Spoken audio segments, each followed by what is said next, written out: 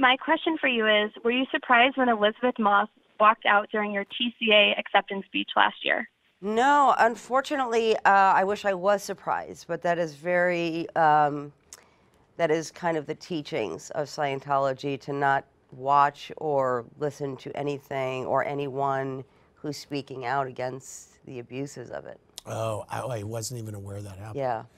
Do you find yourself running into people who are still involved in Scientology? They run away. They literally run away. They do. And it's really sad to watch it, you know, because it's like, I really don't mean them any harm, and it's, but I know how they feel. I remember how I felt when I saw people who I was taught and brainwashed into believing were the devil, and so it's sad to see them react to me that way, where I'm like, I'm me. I don't mean you any harm. I want you to do well in life. I promise you. You know? Right. Yeah. Wow, it's got to be. Yeah, especially when you're at like a celebrity house party, and somebody literally runs out of the room. Wow.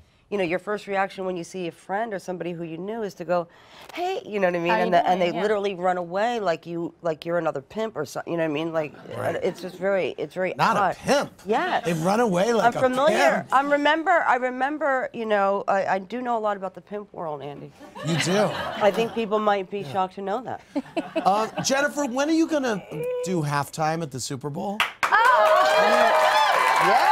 I don't understand. I really thought this year, after I saw you in Vegas, I couldn't get it out of my head. And then this year, I'm like, yeah. Agreed. This you year, know, like, I feel like it will happen when it's supposed to happen. I don't really sweat stuff like that. It would be a great thing. I'm totally open for it. And we'll see. I don't know.